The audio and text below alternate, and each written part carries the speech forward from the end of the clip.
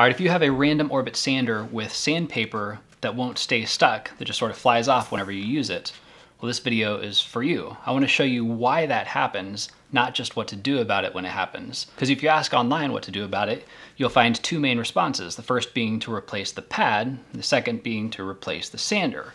And I'm here to convince you that the problem is not the sander, the problem is not the pad, the problem is you.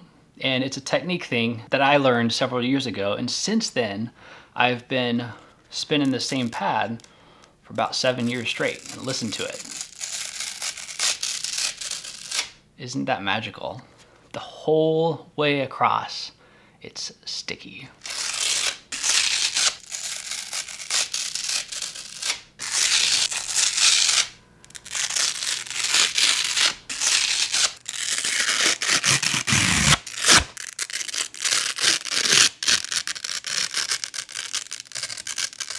But on that note, if you do have the problem, you'll at least need to get a new pad, 10, 15 bucks, and you might need to rationalize upgrading your sander if you want to. But the sander upgrade is not necessary. The pad is, because it's already broken. But what I'm going to show you today, I think will help you understand what to do about your technique to avoid it becoming a problem in the future. So you're going to be out 10, 15 bucks, but you don't need a new sander.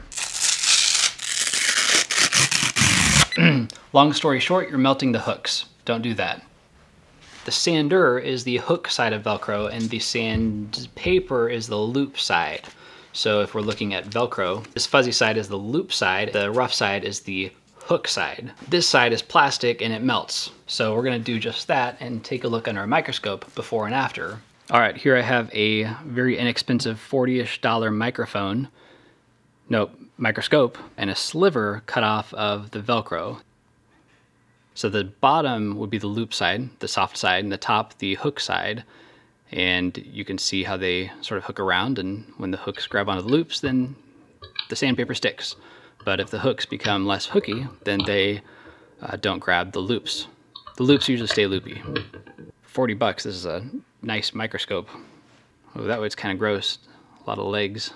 The hooks are plastic, so let's go ahead and melt them. Here's an angle grinder with a 1/4-inch bolt and a dowel epoxied and Velcro epoxied to the dowel. Go see the video titled How to Sand Holes Fast from this channel's early days if you want a 15-minute deep dive into hole sanding. A sacrificial pad, just this double-sided Velcro from that roll we cut up earlier. Sandpaper on that. It sticks really well.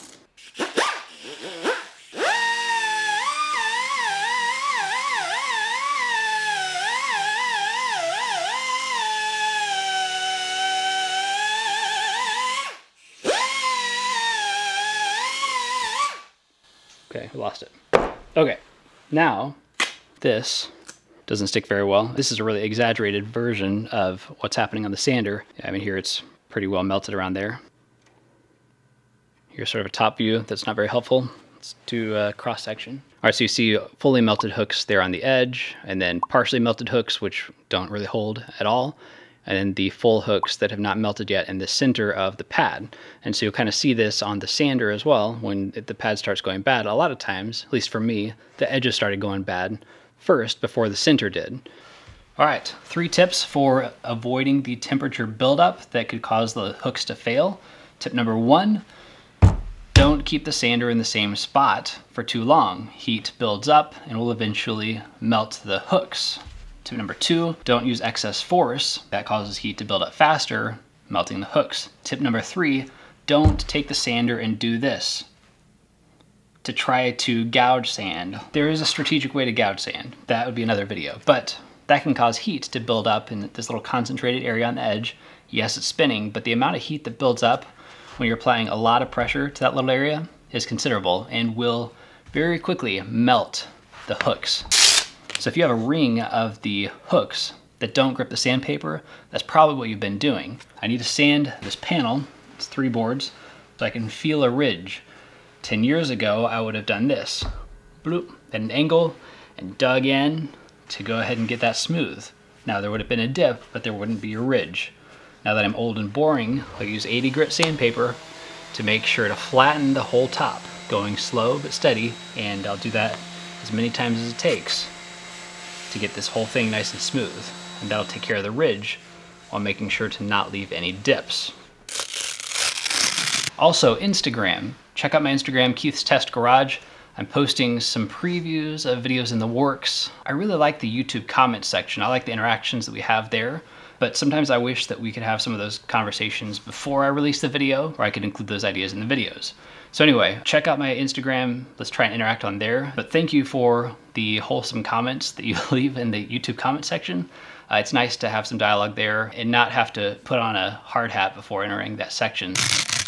If you are ever looking for new sanders, I at least want to recognize the differences between these two that I have because they're very different sanders. In a nutshell, the Bosch is less powerful but has great built-in dust filtration. The Makita, on the other hand, this one's a more powerful sander, allowing me to sand faster because it doesn't bog down when I put a little more pressure on it. I can put a little more pressure, move a little quicker, and still avoid the heat. So I'd ultimately recommend the Makita.